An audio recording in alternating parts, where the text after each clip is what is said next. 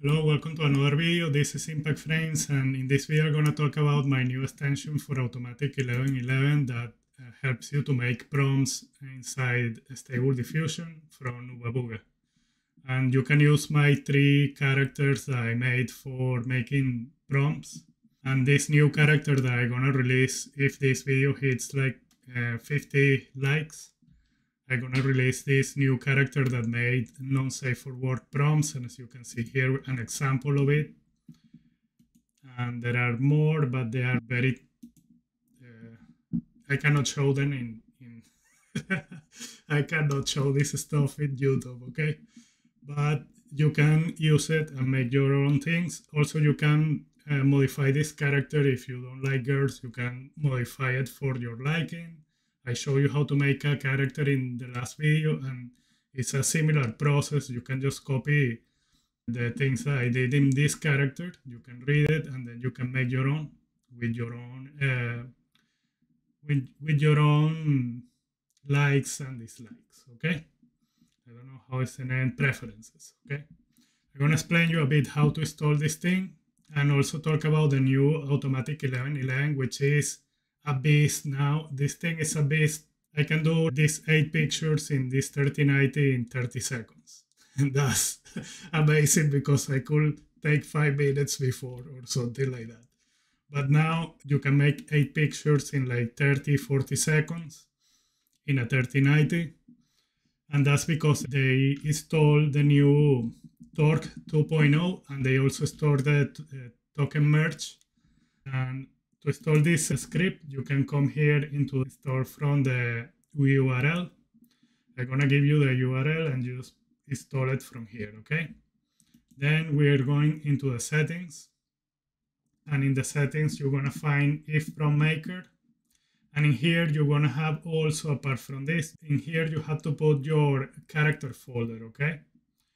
So you come here in your character, just copy this thing and just copy it from here, from this address, and paste it here. And it will take all your JSON files, but you can only use the ones that make prompts because they are, I don't know if the other characters will work well, so these characters are especially to make Stable Diffusion prompts. And there is this additional character that I have here that is not mine, but it's a YAML file. I cannot use it, but if you make this character a JSON file, you can use it with this script too, because it's for every character. So if you make your own character, you just put it here and you can use it. So now you go into text to image, and this thing is going to be in both image to image and text to image, and you're going to find it in the scripts, and it's going to be called if prompt maker. You can select which model you like which character you like. As you can see, it's taking all my characters inside the thing that are JSON files. And in here you can put the prompt prefix, that normally this will be embeddings, like textual inversion embeddings. Also, or something important that you want to put here at the beginning of the prompt. Like I put solo and one girl.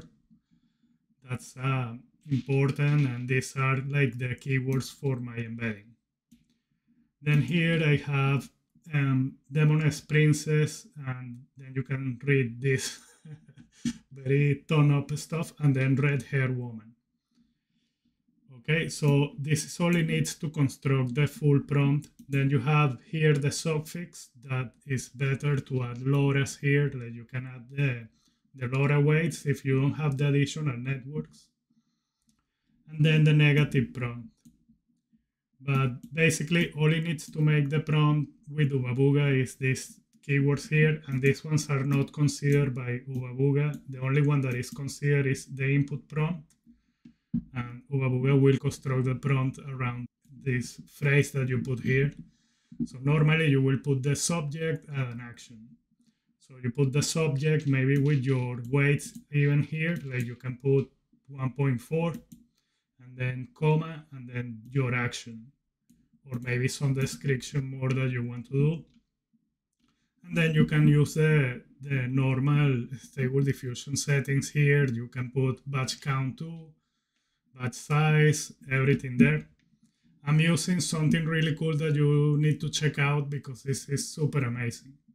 This is a script called After Detailer, A Detailer, that it will help you to, when you're making the images, it will add detail in the hands if you select the models for the hand or for the face.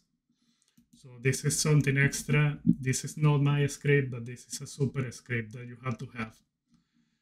But this is amazing because it does automatically perfect your image. And I cannot show you these very super spicy pictures, but then you can see them in my CV type page. I'm gonna release my images there in the CV type page, and you can come here and see the nasty things that I do naughty. And then yeah, you can also find my script here in my impact frames page. And yeah, also I'm gonna talk about the model before I go.